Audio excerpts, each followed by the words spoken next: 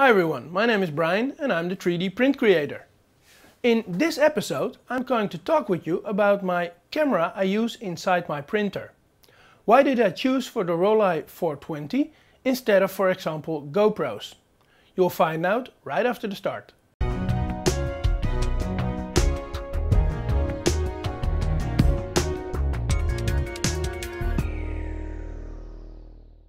When you're choosing a camera inside your printer, there are several reasons why you want to have the camera there.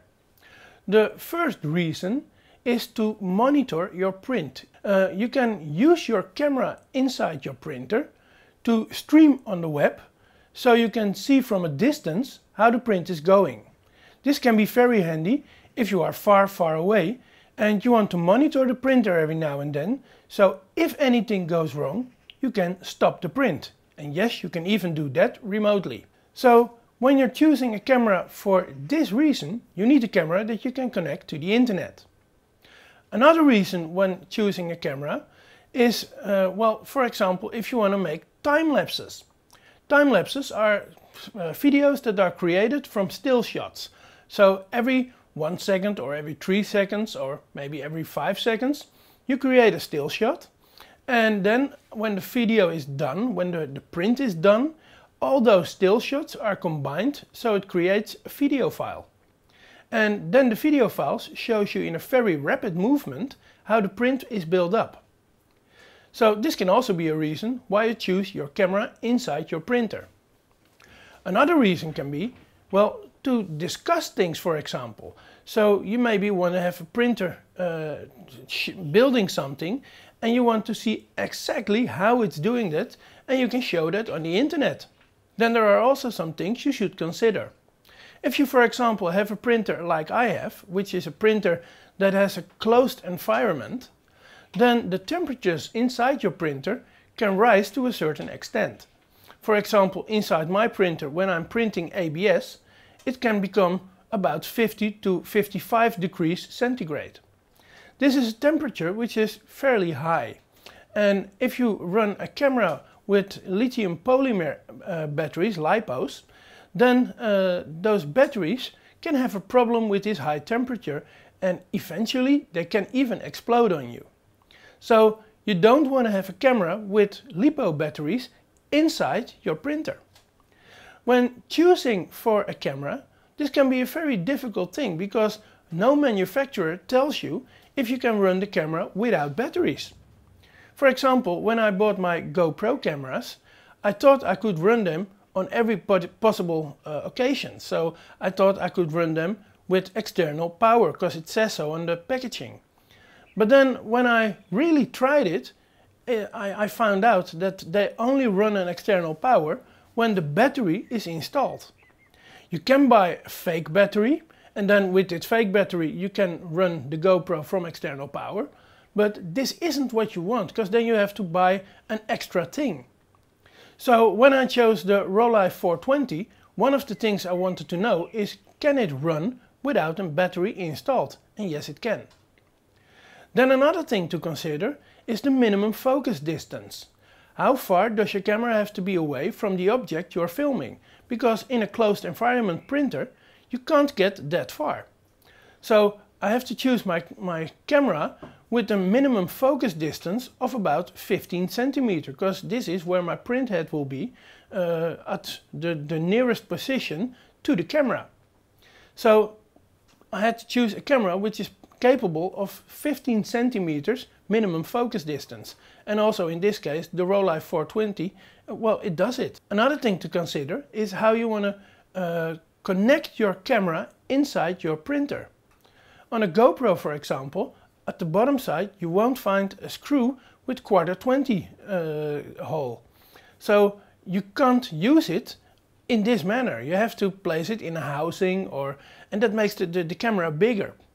So I didn't want that. I wanted a camera which has a 1/4 screw inside, so I can just mount it on almost every possible tripod mount. And this is also why I chose the Rollei 420. Is the Rollei then the best camera you can buy? Well, no, for sure it isn't.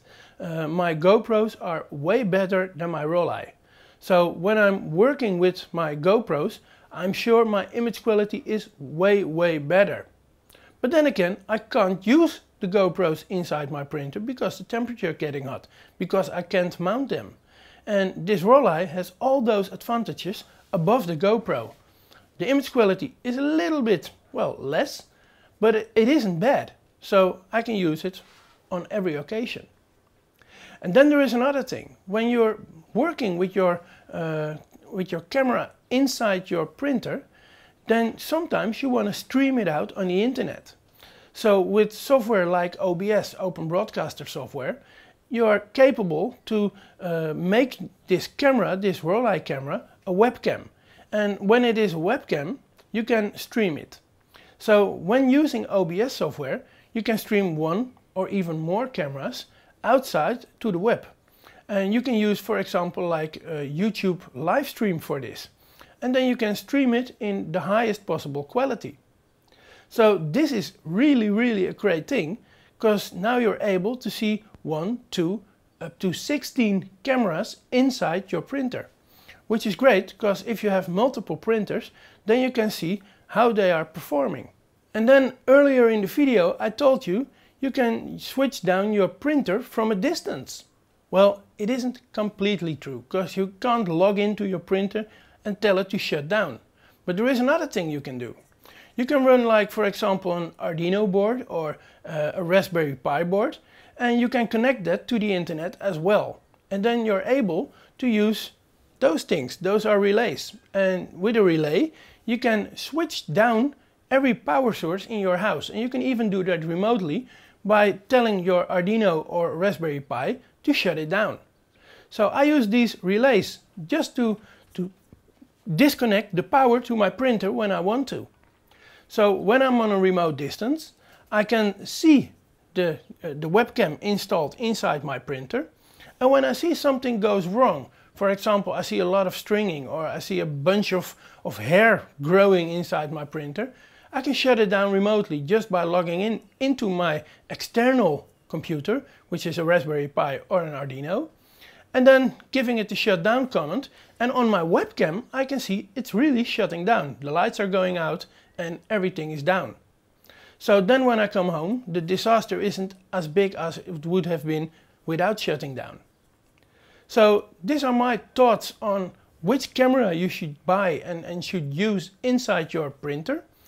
If you have any thoughts yourself, well, please write them in the comments down below, because I really love to have other people's thoughts on this. Also, if you like this video, then please give it a thumbs up. Give it a like on your social networks, even share it on your social networks. And also, if you're not subscribed to my channel already, well, please subscribe, because every Thursday I make a new video on printing with the DaVinci Pro printer, some other printers, and on designing things for your printer. So I hope to see you next week, next Thursday I'll be there again, and I hope to see you then. Bye.